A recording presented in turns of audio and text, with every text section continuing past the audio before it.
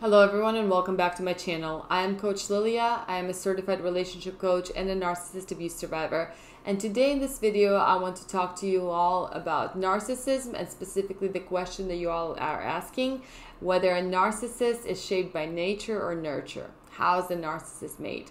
So before I dive into anything, I want you to understand that whatever we're about to talk about doesn't excuse the narcissistic abuse. It doesn't excuse their behavior. So if you're somebody that is in a relationship with someone like that, or if you have a friend that is a narcissist or a parent, remind yourself it doesn't excuse their abusive behavior. You need to set those boundaries. You need to have that radical acceptance that the person is not going to change ever. Even if they try, they do very little progress, and most of them don't try because they have self-awareness, but they're okay being who they are. So you can't change them. Radically accept them, understand that that person will never have any love or empathy in them, and that's it. You don't stay in those relationships. You need to be honest with yourself.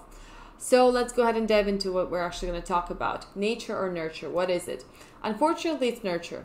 And I say unfortunately because it is a product of parenting for the most part. Of course, we can't completely single genes out of this, right? Just because we can't point at a gene and say that's responsible for narcissism doesn't mean the genetics have no influence in this, because our brain is our computer that runs the show. So there is some sort of predisposition. You can think of somebody who is going to grow up to develop narcissism as somebody who does have those tendencies that are just more vulnerable to get triggered by the environment to develop NPD. However, we can't just point at a gene and say that's responsible for it, right? We have to look at the full cluster here. Now, what are the two ways that a narcissist can be shaped by nurture, by parenting? So the first way here is when the kid grows up in adverse childhood experiences. So that trauma is severe. It's neglect, it's abuse, it's that inconsistency in parenting. The kid never has a secured caregiver. So they always have to be on the lookout. They don't have the emotions mirrored to them.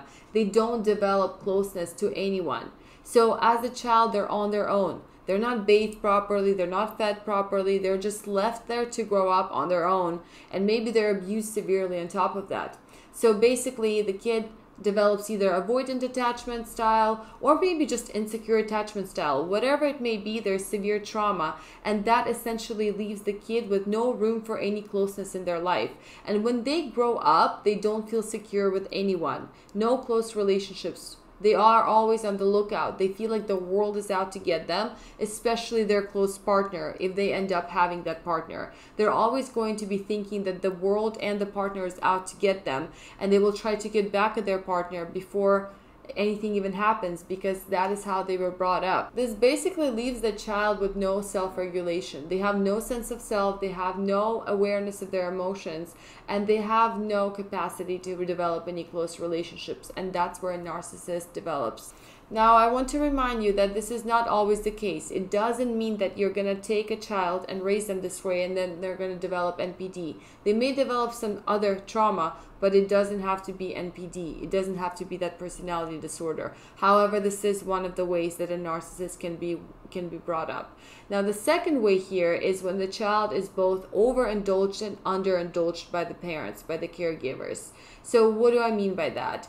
Basically, let's take a scenario where a child is being raised by a narcissistic parent and the parent is raising them as their narcissistic extension of self, as their narcissistic supply. So there is no unconditional love in that family. It's only conditional because, again, the kid is being raised as narcissistic supply. So very early in life, the child will learn what conditional love is.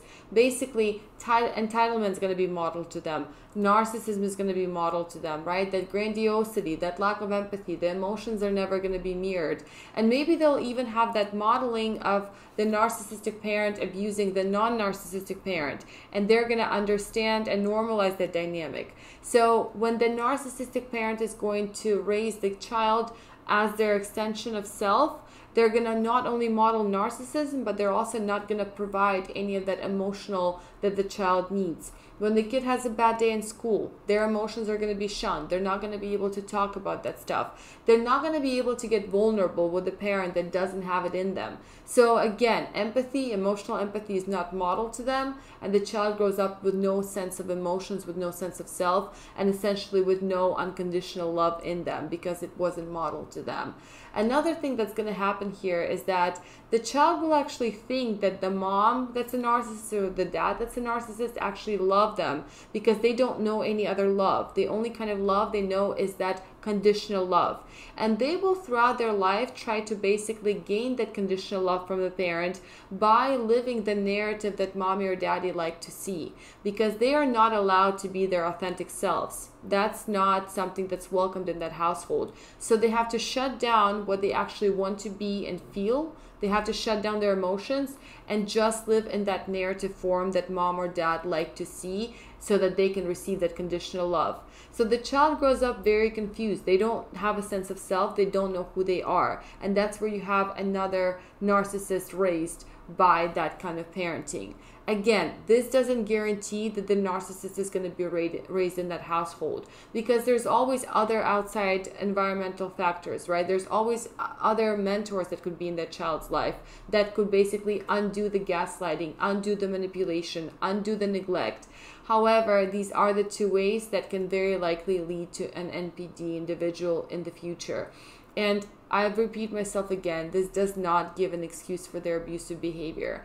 It is very sad that this is truly something that is shaped by parenting, but we can't undo those past traumas for them. That is something that the narcissist has to basically have self-awareness of. They have to have the desire to not be toxic to others anymore, and they have to put in the work on themselves, because as you understand, when the child grows up with no sense of self, with no sense of feeling those emotions, they don't give themselves the permission to feel emotional empathy. It wasn't modeled to them. It was shamed.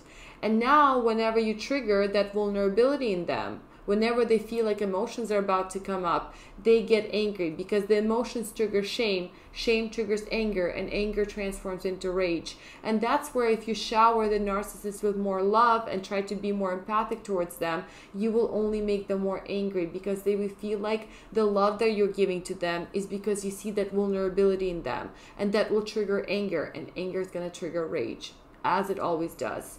I really hope this video helps you guys, and I want you to not only raise your kids in the right way, where you model to them emotional empathy, the most important thing you can do,